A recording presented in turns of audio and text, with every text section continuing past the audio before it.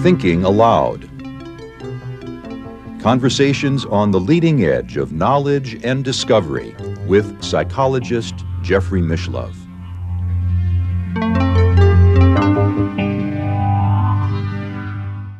Hello and welcome. I'm Jeffrey Mishlove. Our topic today is decoding reality, and my guest is an old friend, Howard Eisenberg, medical doctor who also received a master's degree at McGill University in Montreal for his dissertation on the psychology of telepathy. He is author of Inner Spaces, Parapsychological Explorations of the Mind, and most recently, Dream It to Do It, The Science and the Magic. Howard lives in Ontario, Canada, and now I'll switch over to the internet video. Welcome, Howard. It's a pleasure to be with you today. Hi, Jeffrey. It's my pleasure, too, given how far back we go and our mutual passions. Thank you for the opportunity. Thank you.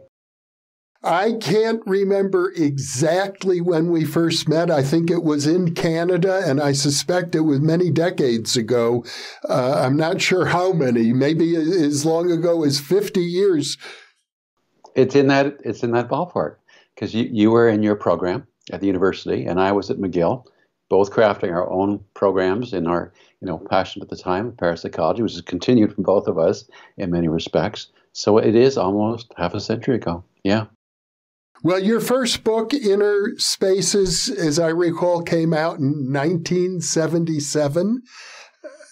And my first book, The Roots of Consciousness, came out in 1975. So we both sort of emerged at the same time with a strong interest in parapsychology. And I think it's quite interesting that you did a master's degree working under Donald Hebb, who I remember it was the president at one point of the American Psychological Association, who spoke publicly about his interest in telepathy, I guess based on your research. That's right, because before that, he had gone on record. It's in print. I actually have a quotation in my book to it, where he said he rejects all the evidence of parapsychology a priori, in advance. It didn't matter what it seemed like, because it was impossible to him. So after my research, yes, he recanted. Yeah, he said, if I remember correctly, he might make an exception for short-distance telepathy. Exactly. That's how he put it at the time. But obviously, it was the paradigm change, usually. Let's talk about some of that initial research. You were basically, you demonstrated the existence of telepathy working under a thesis advisor who thought it was impossible. Right. He was, at the time, too, he was chairman of the department. And I was working more immediately with Professor Donald Donderi, who was his junior. And ironically, I think I told you it was, or I have it in the book, it was Dr. Hebb's personal secretary who had the honor or burden of having to type up my master's thesis. And she's the one who actually brought it to his attention in the beginning. She says, Professor Hebb, you were wrong. Telepathy is real. So it was really an amazing time to be there. And part of the reason that I chose to do it at McGill was because of his strong rejection of it a priori. I've always been, I guess, pretty principled and don't just simply conform. It has to make sense or appeal to me in some way. And I took it on honestly as a challenge and naively, in the sense that I had hoped in pursuing a successful research program, in getting an official degree from the university, and it was the first postgraduate degree in Canada for research in parapsychological areas. I had hoped it would open things up for other people. It didn't do that. I mean, it's taking a long time, for us to get out of what I call the materialistic reductionist paradigm of reality. Very, very difficult. One of the things that you write about in your new book, Dream It to Do It, is that this worldview, the very existence of something like telepathy, suggests that many, many other things that we assume about the nature of reality are not correct. That's right. I mean, at one point, many of us who are also in the field of research, including myself at one point, thought that maybe the medium for telepathic communication is some type of unknown energy. And it was also of a different category because it didn't seem to be any type of barrier that could block it, unlike electromagnetic radiation, nor did it obey the inverse square law of diminishing with distance. Nevertheless, that's kind of what we were playing with. Like maybe there's still some type of force we don't understand, not assuming we knew them all. And then so there would be another part of our world, another part of our material world, just more exotic, more ephemeral, but still part of our world. And it's only in the last few years that I came to realize and flip it on its head and realize things like telepathy, precognition, psychokinesis, all the other various terms we've used for these things, and the popular things like clairvoyance and poltergeist, maybe they're not just glimpses of something else. Maybe they're revealing what is. And what we're otherwise thinking is more conventional, familiar, and accepted, the material realm, maybe that is not so real, strange enough. And maybe the problem in our parapsychology research is that it's sort of like we're trying to chase our own shadows. And the more we move, the more it moves, so to speak. So for me, it was like quite a flipping of the perspective, even though I long been interested in the, if I could put it, powers or properties, capacities of the mind, and very much involved too in the materialist reductionist line of research. My master's degree was in experimental psychology, not clinical. My first paper was in Science at the age of 21 for neurophysiological research. So I was very much, in that realm. And I have a popular YouTube video called Your Brain Power, which has had over 100,000 views. So like very much too working with the brain. And of course, in my work as a physician, working in the psychiatric arena, I had to look at things like how chemicals can modulate brain function and some of the other ways to do it. So it wasn't that I wasn't interested or ignoring that realm, very deeply immersed in it. And I did not expect to come out at the other end completely. So I was playing with the idea even back in inner spaces that the brain, as we understand it physically, is not the generator, the origin of consciousness.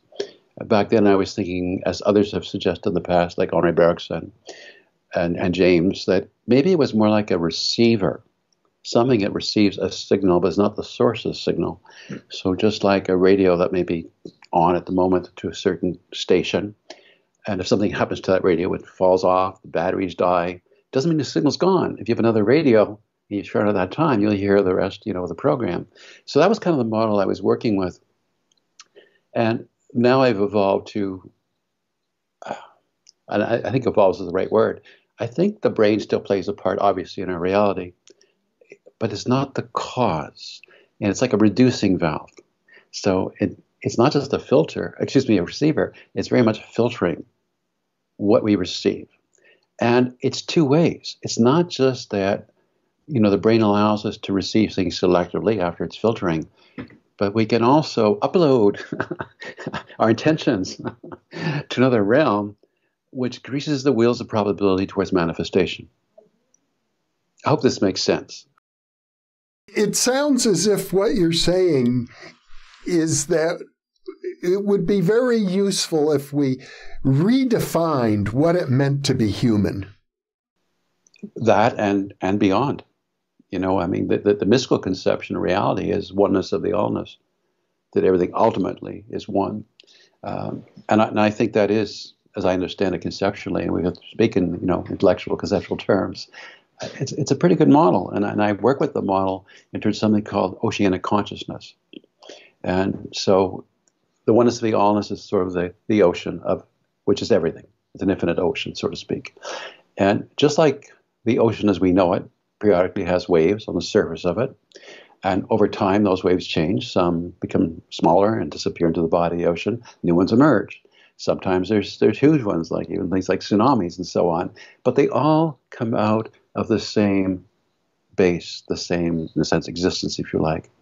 And so I think ourselves as human beings, come back to your point of redefining ourselves, I think we are like temporary extensions, waves, projections, if you like, of the underlying cosmic, sea of consciousness. We sometimes call it universal mind. Some would call it God. In other words, we are sparks of the divine. Yes, yes. And there's many, as you know, references to in the religious writings saying almost exactly that. If I work with the New Testament, for example, the kingdom of God is within you. These things I do, you shall do too. Or if we go back, to the ancient Hindu writings, the Atman Brahman, it comes from so many places, and it finally just crystallized for me into literally another way totally of experiencing and conceptualizing reality. And I should add to the former, I mean experiencing it too, not just conceptualizing. So this book was a whole, interesting trip in itself. From beginning the physical manuscript process to the actual physical, by the way, publication was 5 months. Now, as you know, many, many years before that, I was, feeding my mind and reflecting on various things. But it was an incredible spurt because when it started coming, it was almost like channeling. I had not thought of certain concepts, certain ways of illustrating things, certain phraseology. Fortunately, it just started to come, and very challenging in a pandemic environment, as you can imagine. One of the concepts that seems to be very important in your book is a notion of Maya, as it comes out of the Hindu tradition, which is the idea that we're trapped in an illusion of some sort. And it's never clear to me when I discuss the concept of Maya with different scholars, just what is that illusion? And how do we know when we think we've reached some kind of enlightenment, how do we know that isn't also yet another level of the illusion? First, to illustrate how Maya could be illusion and not just some intellectual concept or a foreign concept, but something we actually can experience and we understand what it means in our experience. So the way I would relate it would be your dreams. Some of our dreams, for some of us at times, are phenomenally vivid and realistic. And we truly do not believe during the dream that we're just dreaming. It isn't until we wake up or someone wakes us up because we're, disturbed and they sense it on the outside to bring us back and comfort us. So that's kind of what I mean by how we get entrapped in our experience and thinking this is the reality. So obviously it's a perception, it's an experience. Doesn't mean it's the reality. Back to your other question, which is, so how do you then know when you've seen through the reality, so to speak, and reality really as it is? And that goes back to my chapter 2. The only thing you can absolutely know, which, partly goes back to, in the more popular terms, Descartes, cogito ergo sum, I think, therefore I am. When I looked at everything, it's the only thing. And you're welcome to challenge me on this, by the way. I mean it. It's the only thing we can't doubt. Just doubting itself means there's existence, there's awareness. You talk about awareness of awareness and the idea that if I'm aware of the fact that I'm aware, or as Descartes put it, I think, therefore I am, there's a funny paradox in there that you highlight, the idea that the knower and the known are somehow both the same person, and yet the knower, how do you put it, that the known can't be the knower? Sort of the other way around, but you're close. So the knower is not the same as that which is known, or the source of awareness is not the same thing as what you're aware of.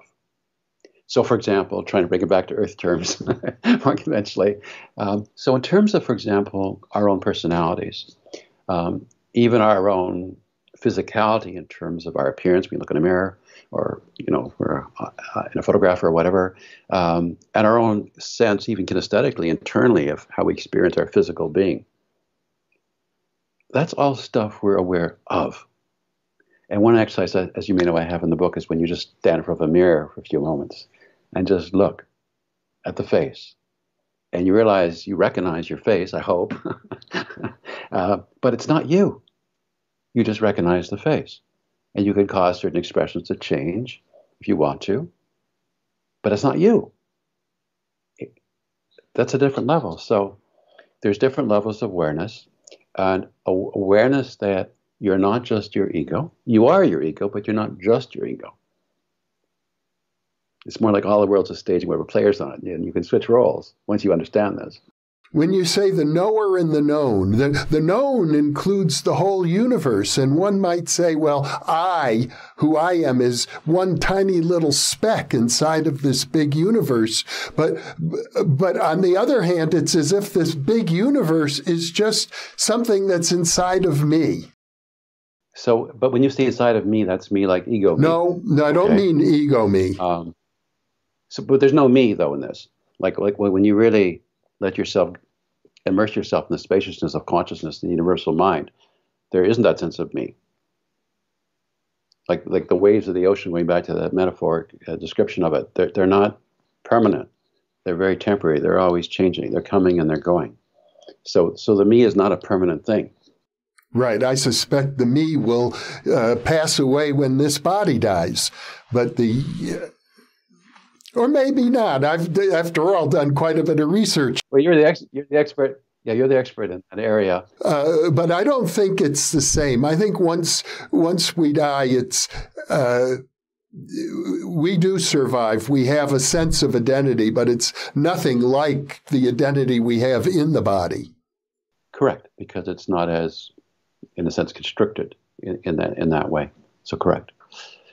Another, resource that I found helpful in conceptualizing this, as part of, say, how it crystallized eventually a few years ago for me, as I was writing in this book, is Alan Watts's sort of suggestion to help us understand with our finite minds that maybe God, being solitary, knowing everything, able to control everything, had a need to dream up people, the world, for stimulation, entertainment, company, so to speak.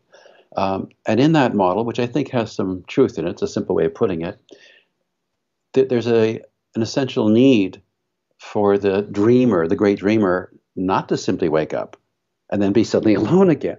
So again, me is something that we obviously inhabit and it's meaningful to us, but it's only a very small portion of what reality really is and what we could potentially still experience and work with. I have read in some accounts, and it's made sense to me at moments in my life. I felt it very strongly, Howard, that we are in some sort of a relationship with the divine, which suggests that we are needed by the divine just as much as we need that in our lives. Exactly. So, one way, again, is referencing that metaphorically is that there's boredom. And what do we do when we're bored? We daydream. And if God is universal mind and source of everything, maybe God dreams too, right in part of the dream. It doesn't reduce, how should I say, the reality of it, to call it that way. It's just part of reality. It's our sense of reality which is constraining. Reality is not constrained. We're the ones in our models that constrain it. On the other hand, I've heard other people say, no, God is perfect. God doesn't need us. And I think, well, there's a paradox, which is nothing you can say about God is actually true. Well, to be aware, there has to be something you're aware of. So for God consciousness to be aware, there has to be something to be aware of. Going back to, yes, I think, and I'm simplifying it obviously, we need God, God needs us. We need each other, so to speak. I like that thought. I think one could pursue it in many directions. The way I like to pursue it is to say that God really needs us or desires for us to become the best versions of ourselves. And I believe that too, by the way. And as you may have picked up on my book, because there's a lot in there, I wrote it because I feel called right now to write it. This had nothing to do with my academic career, nothing to do with financial earnings. I just sensed, how could I not, so many crises we're dealing with, and some in advance of the popular awareness of it, unfortunately, a sensitivity I have, which is not a welcome gift, by the way. So I just felt I had to do this. And my intention was as a global wake-up call, because I think this is so not what is right, what has to be, on any level as you want. And if on either the divine level, I do not believe the great dreamer wants this. Just like when we have dreams, we don't want to have nightmares. We'd rather have pleasant dreams. So many of the problems that we face on this planet, and they seem to be compounding. I noticed I was out under the sky, looking at the stars last night, and I realized that when I was a child, over half a century ago, the sky was much clearer. You could see many more stars. Yeah. And people all over the world could sort of see the same sky, obviously different segments of it in different parts of the globe, but they could see sort of the same sky. It was something in a way that was unifying, as opposed to what's happened with, the smartphone era, where for me we have this disunifying effect, disconnecting us. And here's the irony, people think it so connects us. We're in the connected world right now. You can talk to almost anyone, anywhere, and also, do video as well as we are in part. But there's a cost. There's a real cost to it, cost to our consciousness. And that cost seems to be the deterioration of life on the planet. I think you pointed out we're living through a mass extinction at the moment, and to a large degree we're in denial. Yeah, I also think broadly, because my psychotherapy background, we have now mass emotional dysregulation from all of the crises we're facing. Many are existential crises. They're not just hurdles to get through. And compounding almost all at the same time. I don't want to depress people by listing what they are, like a laundry list.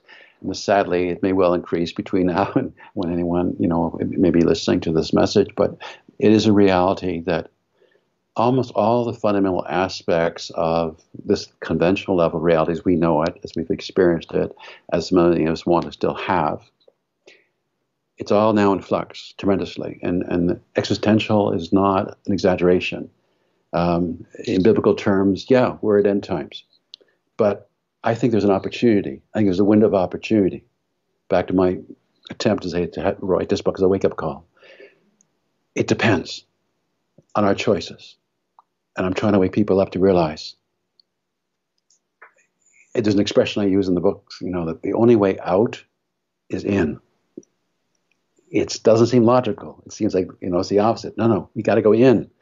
And in my book, too, as you remember, I talk about not only is the notion that the physical head brain produces consciousness wrong, by all the evidence I'm aware of, and we can go into that if you want to, but even the notion that there is a physical brain that produces consciousness in humans is wrong, because we have these three now. There's the head brain, the heart brain, and the microbiome, the bacteria in our large intestine, all of which have nerves that can control brain function, all of which produce their own neurotransmitters that can change brain function. So, in no way, again, this is just from the brain. You're bringing up something very interesting, which is that we don't really appreciate the complexity of our own bodies.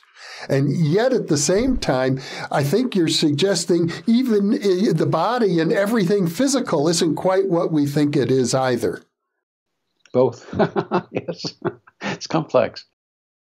But you seem to be suggesting, and correct me if I'm wrong, Howard, that if we are in this generation and the next generation, it's going to be incumbent upon people in the next, let us say, the next 50 years, to use a round number, if we're going to reverse the terrible destruction that's going on our planet, it's going to be up to these generations to do it. And you seem to be suggesting that the only way we're going to get there is if we come upon, if we're able as a global society to enter into a more accurate understanding of reality itself. That's right. And understand it's a shared experience. And then to have a more cooperative and collaborative attitude towards each other. Weirdly enough, and I'll say weirdly because at one time I scoffed at it myself, that the underlying principle that connects us all potentially, as humans, potentially, is love. And that goes back, if I'll relate back to the physical part, to the heart brain. The heart brain, we know physically, the cardiac heart, it has its own neurons, its own nervous system. It has its own memory system. This is true. It produces not only neurotransmitters, but even oxytocin, the so-called love hormone. It comes from the heart. So we need to be more guided on this level of reality, because I think of it as levels, by heart-based wisdom, heart-based living, heart-based compassion. When I said earlier that I partly scoffed at the notion of love being so important, I was thinking back, believe it or not, to R.M. Buck's experience with cosmic consciousness. A psychiatrist who wrote about it several decades ago.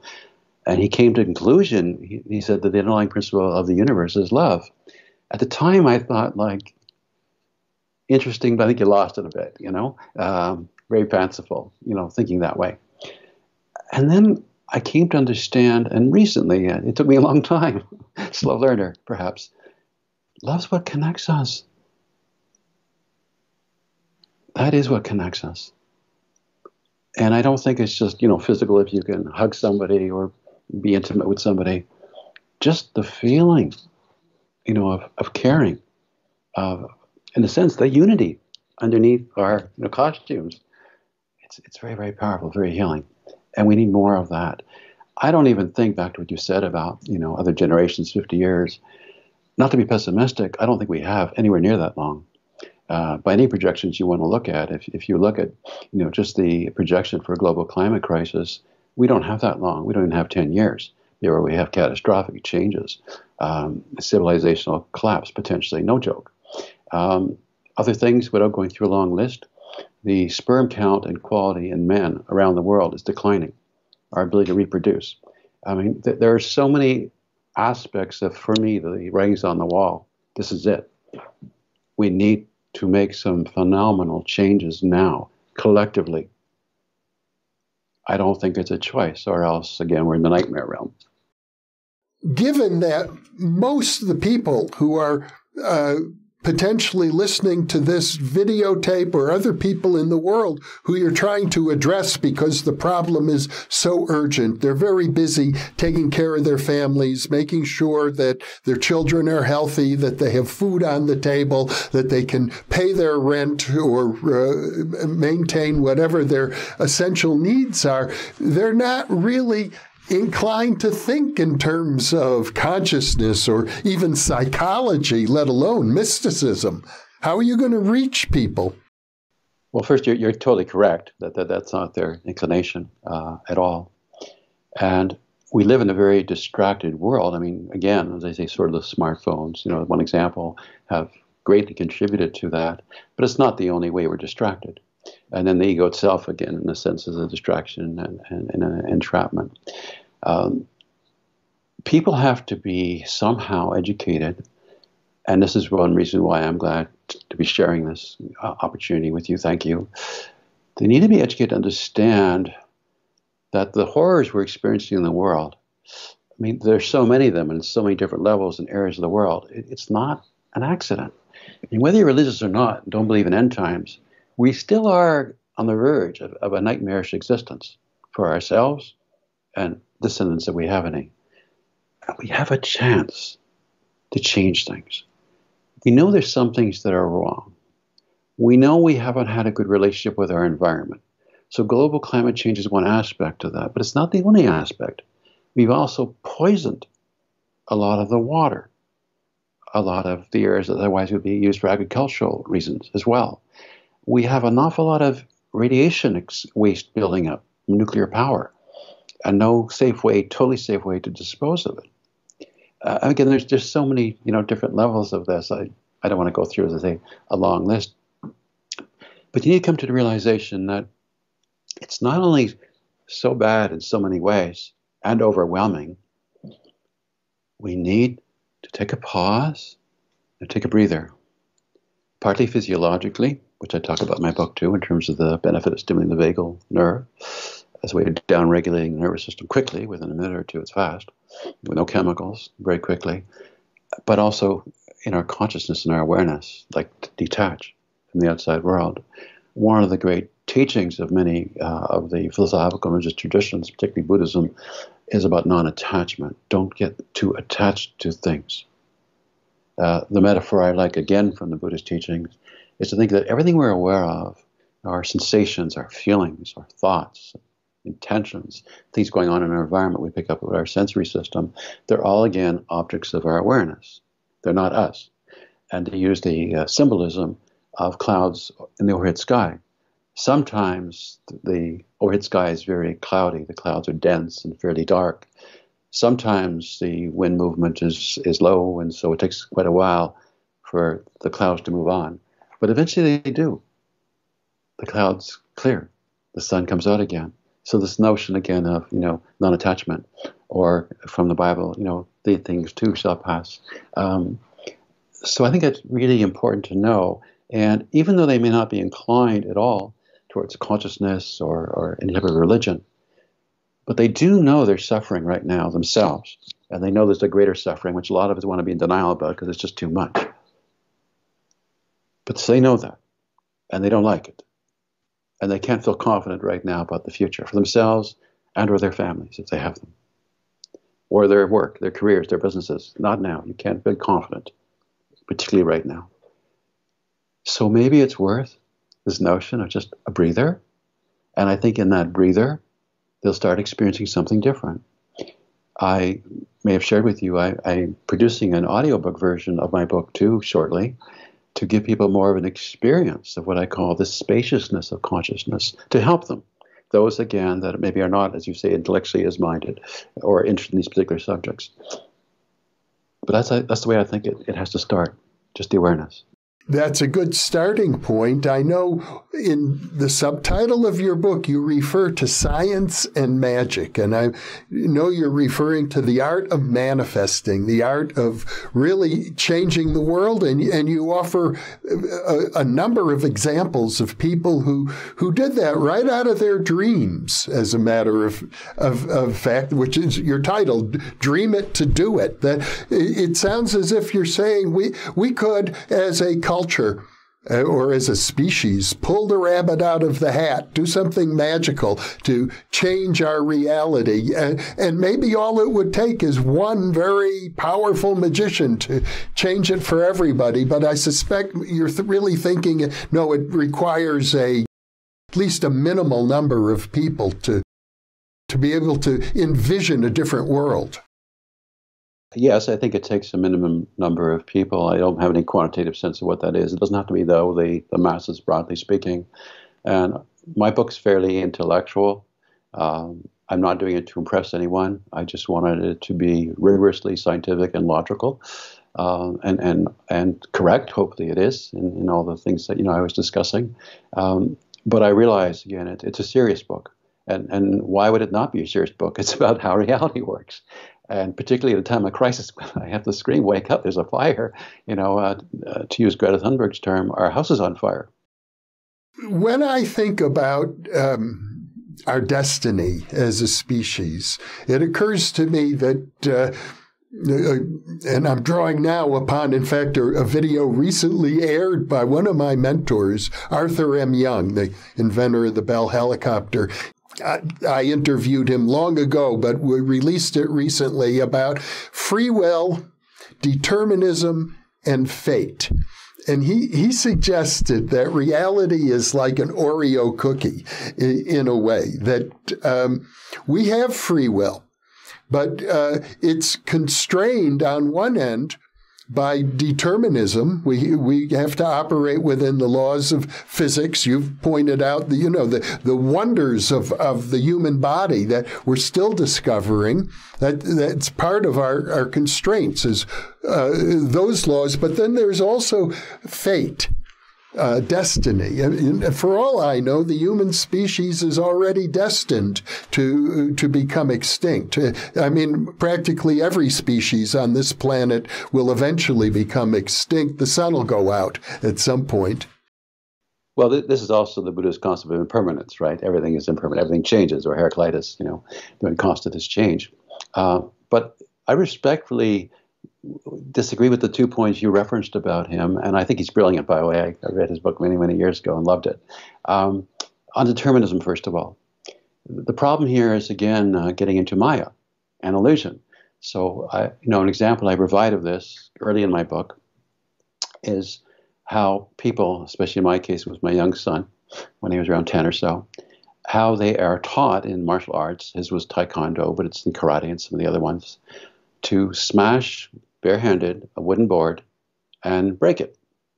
And he did this at a demonstration when he was around 10, and I was witnessing as a parent. It was an opportunity for the parents to see how their children were faring. And I did not know what he was going to do in advance.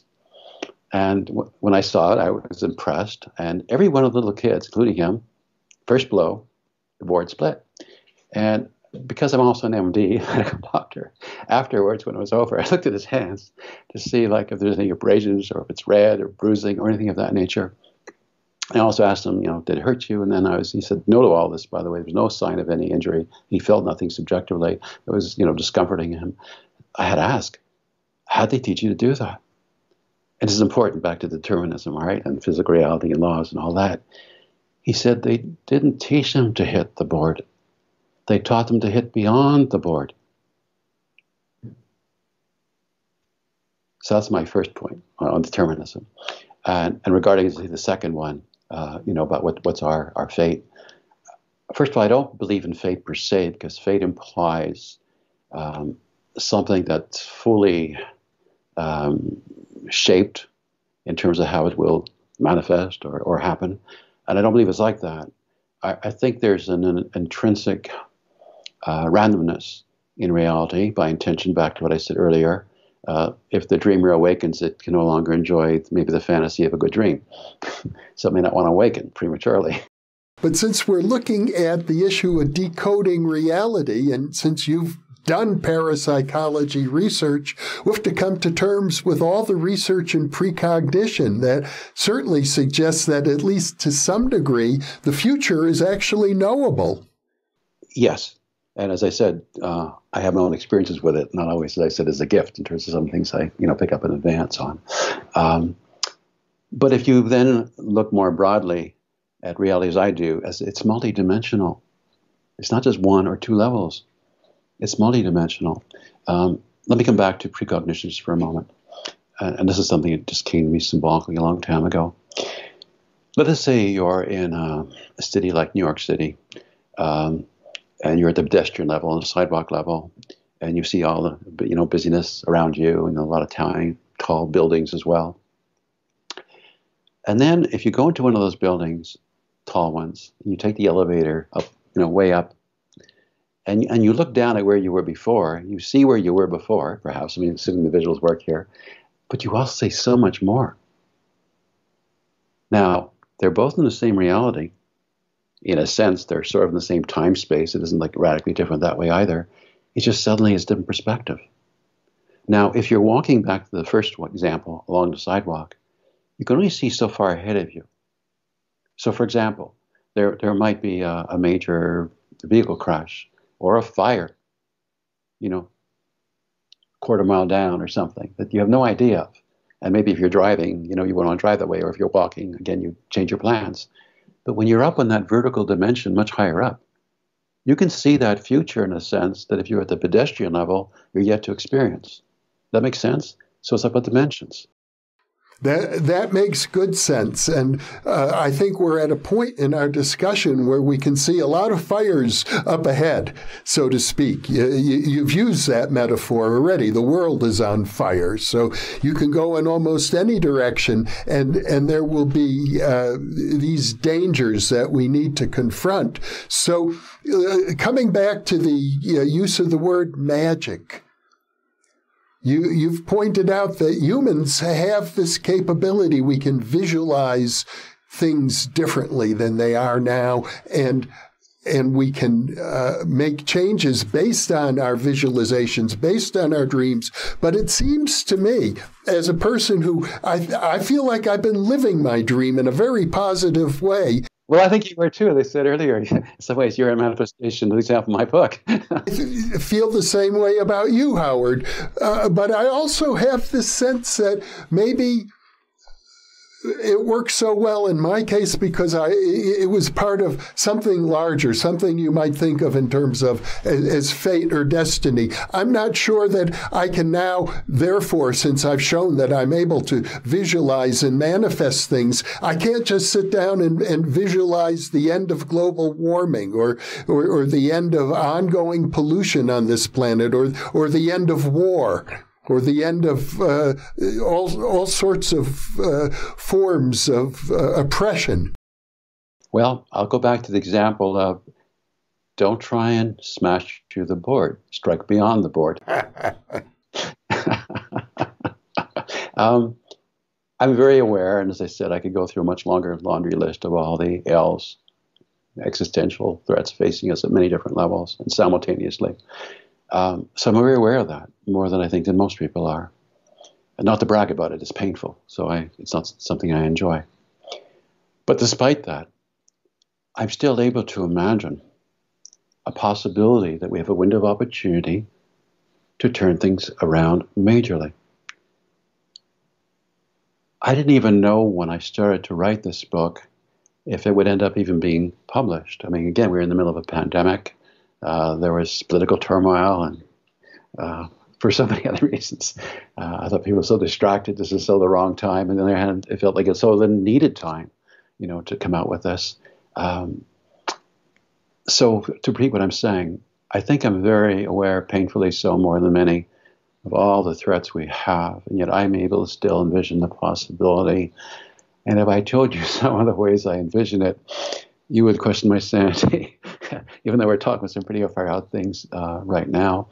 But I'll give you one example, and I hope I can keep my composure as I do this, because it just happened yesterday. As with yourself, I sent in a number of complimentary copies to people who I thought might be interested or influential, going back to my wanting it to be a wake-up call. One of the people I sent it to, who I will not name because it wouldn't be fair to, but he's one of the wealthiest, most famous people in the world, and by good reputation, not as a robber baron, not as an autocrat. And from some recent writings of his, and also some webcasts I saw, I was really impressed that despite his materialistic success and obviously interests, he also had a deep concern about where we're going from heart-based wisdom, as I was talking about. I could sense that. So I took a shot. I wrote him a letter. I sent a copy of my book by registered mail to him, not knowing if he would ever get it. Imagine he has so many gatekeepers. He's a very busy person. He wouldn't know me. It's the only envelope is MD. Is my sloppy medical writing. Wasn't even fancy in that sense. But just yesterday, I received a FedEx envelope. And in that FedEx letter was a small envelope, just my name on it, Howard. And inside was a personal thank you note from him of how touched he was. And said some other really good and personal things. So here's my point. The likelihood that someone like me could reach someone like him without a lobbyist, without a friend intervening or anything of that nature would not be high. And most people, first even wouldn't imagine doing it. And if they did imagine it, they'd say it's crazy and they wouldn't even bother doing it. But again, I don't just dream it. I do it. And I've had many experiences in my life that have shown me there's a correlation. As I also say in my book, I think there's an intrinsic randomness, as I told you. So I'm not suggesting with manifestation and magic that all we have to do is have an intention or a visualization, and it just would be that way. But I do believe we also live, if you want to put it this way, contrary to fatalism, in a probabilistic universe. And, all the data of quantum mechanics is totally in that direction. So much so, like there is no thing, right? It's a probable zone of manifesting in a sense. And it's intrinsic. It's not just because of a limitation of our technology. So I I think reality is like that. I think there's a certain intrinsic randomness. So I do believe, though, by our visualization, by our intention, and importantly, by the way, believe, we can influence the probabilities. Is it like, again, fatalistic, absolute control, cause and effect? No. But is it meaningful? Is it a high correlation? Yes. And to give a personal example that your viewers and listeners can relate to, placebo effect. So many of us at various times need medications for things. And when these drugs are going through their experimental trials to prove to the regulatory authorities that they're legitimate, that they really work, that they're also safe, in these so-called drug trials and this research, they compare it to what they call placebo, something they know that chemically is inert. Sometimes they refer to them as sugar pills, that there's nothing really pharmacological going on. And it could be in a capsule form, in a tablet form, as a syrup. It doesn't matter. It will look like the real drug and be labeled as such, but it's not. And in these placebo trials for these new drugs to be developed and licensed, there's always a large group of people, without getting the real drug, the placebo, who have the desired benefits that the drug was designed for. And a number of them, too, I might add, report undesirable side effects. This is true. Physical side effects from placebos. So that's something maybe that, more perhaps common day people can relate to. Placebo effect, mind over matter. Well, it does suggest to me, Howard, that even though none of us is capable of changing the world, we are all capable of making small improvements in our lives. If everybody were to just try to become 1% a better person every day, over the course of a year, that would add up to being 365% change. It could be enormous. That's right. And, I give the example of, we have this poetical, description, so to speak, of the eyes being like the windows of the soul. And there is actually evidence when we make eye contact with people, things are happening too on a neurochemical level. For example, even with dogs, if you know this research, they found that when owners are looking into the eyes of their pet dogs and the dogs are looking back at their beloved owners, and they look at oxytocin levels, they both get an oxytocin, hit from that mutual engagement. So if we would all become more conscious, aware, and appreciative when we see other people's eyes, to connect to them like young, babies when they're out, let's say in a stroller or a carriage, and certainly pre-pandemic times, automatically are looking at people's eyes. And a lot of very serious adults, if they catch, their eyes, they suddenly relax and they get into a smile.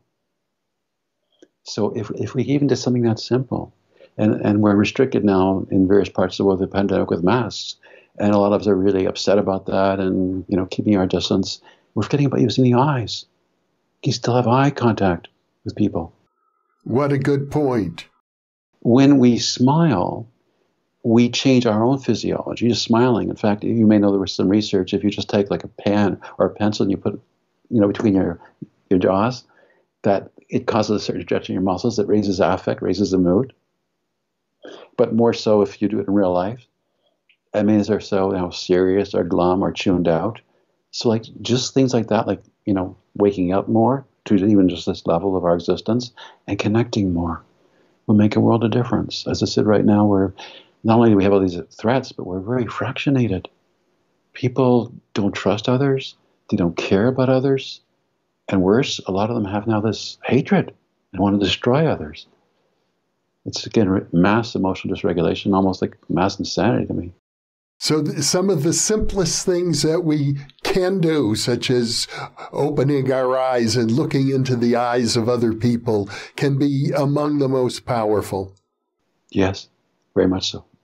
Well, that is a great lesson, Howard Eisenberg. I'm delighted that we've had this conversation and I can share that kind of wisdom with our viewers. Just keep your eyes open and be willing to see other people for who they actually are. What a wonderful lesson, Howard. Thank you so much for being with me today. Thank you, Jeffrey, again so much for this opportunity. Thank you, and be well. Thank you. And for those of you listening or watching, thank you for being with us.